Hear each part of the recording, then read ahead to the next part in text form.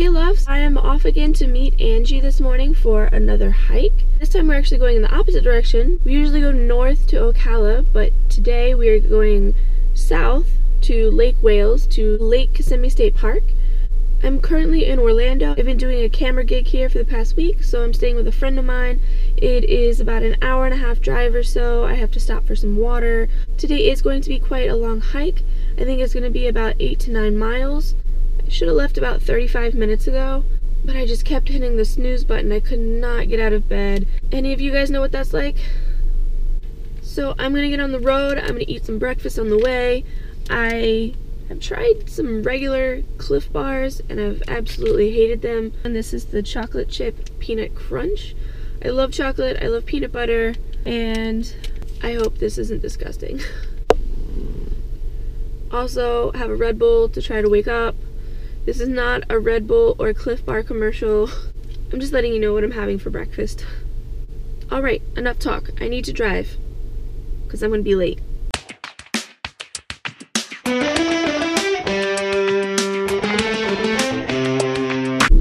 Not bad.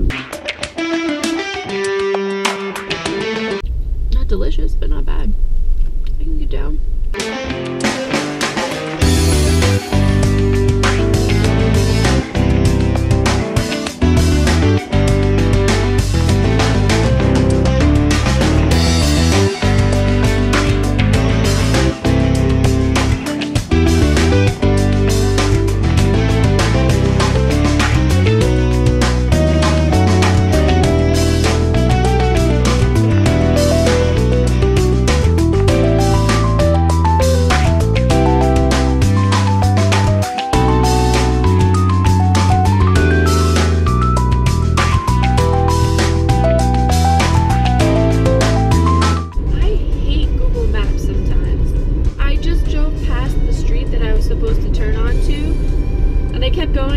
I didn't know it, and I got all the way to Florida Road 17, so I stopped at one of the stores there to look at the map. So I realized I hadn't gone too far out of my way, so I turned around and went back, and then it had me going through all these residential neighborhoods, and I ended up back on the street on the major road that I was on when I stopped at the store to check the map. Why the hell would you take me through residential neighborhoods when I can go on a main street to another main street? And I was stupid enough to not back out of the map enough to be able to see that I could have taken that road. So I'm partly to blame too, but come on, Google Maps, seriously, stop that shit.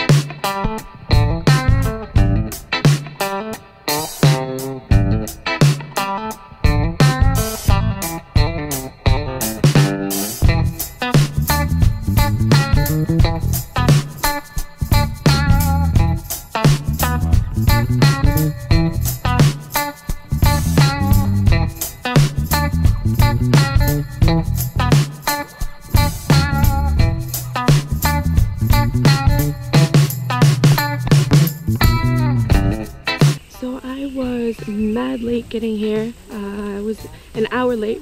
We were supposed to meet at 8. I didn't get here until 9. We just a few minutes ago started the trail. I will show you on the map which route we were taking, and I will insert that footage here. We started here at the trailhead.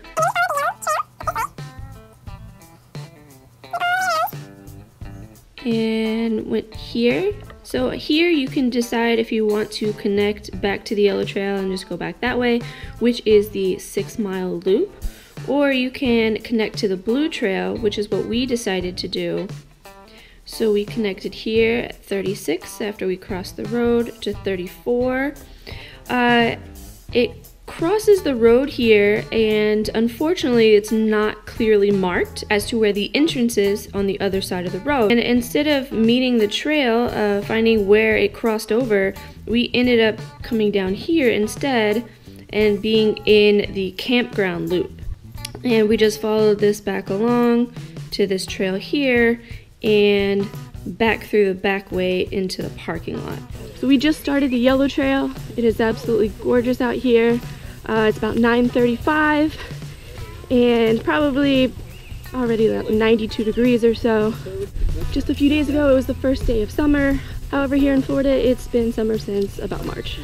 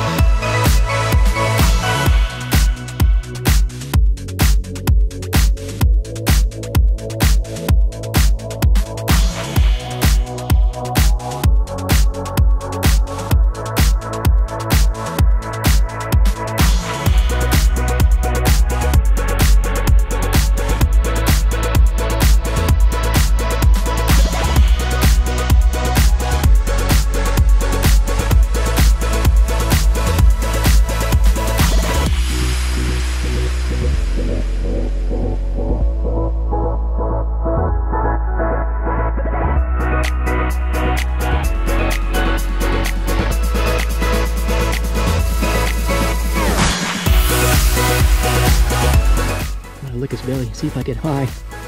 Oh.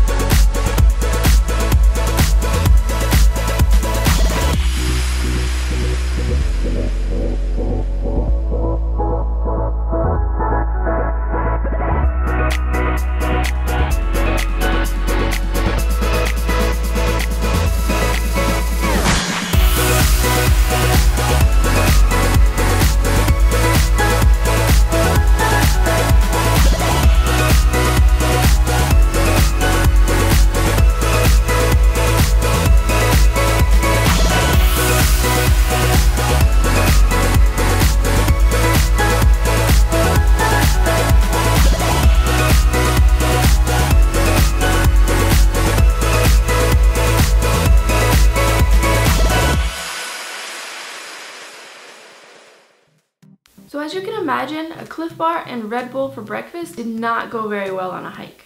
I think I made it to just after mile number 6. Since I was late, I convinced myself that 3/4 of a small bottle of water was enough to get me through an 8 to 9 mile hike.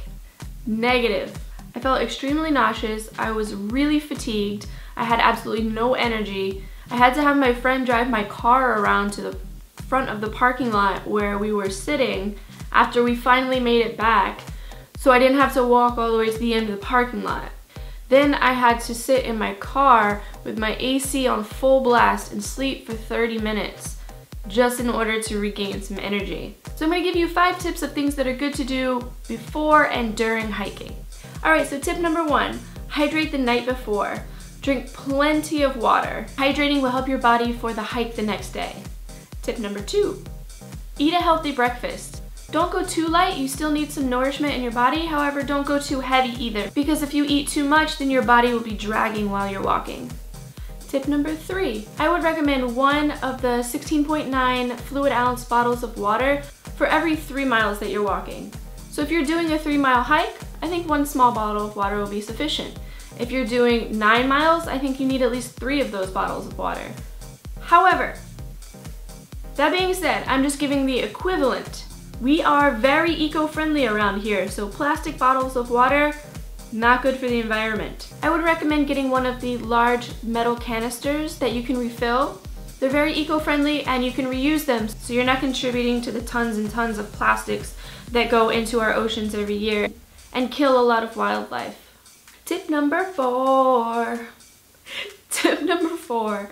I suggest bringing a hat and sunscreen. Both of these will help with your overall health. The hat will help to keep the sun off your head directly, and the sunscreen will help shield your skin from the UV rays from the sun. I usually put sunscreen on my face, my shoulders, and right here on my chest if there's any area that's exposed that my shirt is not covering. Also be aware of days that are overcast. Just because there's clouds in the sky doesn't mean that you're not going to get sunburn. A lot of people make this mistake.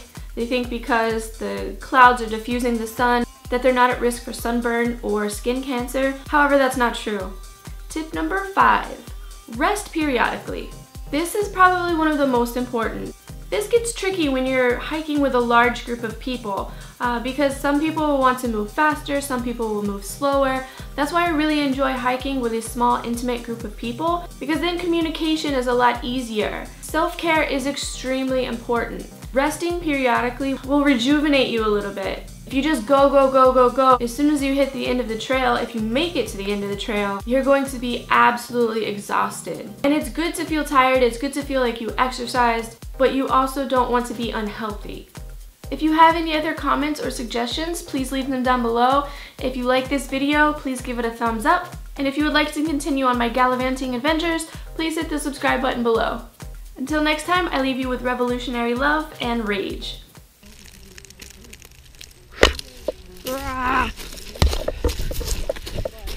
Horsefly.